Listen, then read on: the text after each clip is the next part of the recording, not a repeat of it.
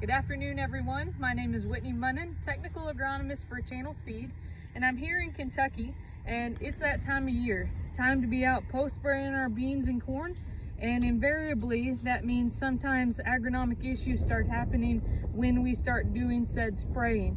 So we're out here in a bean field today investigating what we think is potentially some herbicide injury to the field.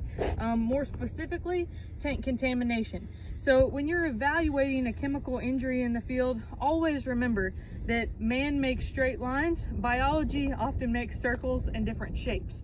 So out here in this field today, we are looking for differences in the level of injury. And we find ourselves here actually at the edge of the field where our farmer would have started making his spray application.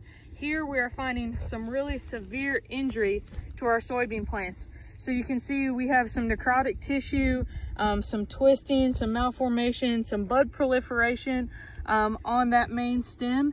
And we're seeing some evidence of some burn consistent potentially with either a PPO chemistry or potentially with atrazine, potentially left in the tank from when he was spraying corn. So when you're out doing evaluations of fields for chemical injury, you're always looking for the symptoms, you're looking for the signs, and don't forget to look for the patterns out in the field.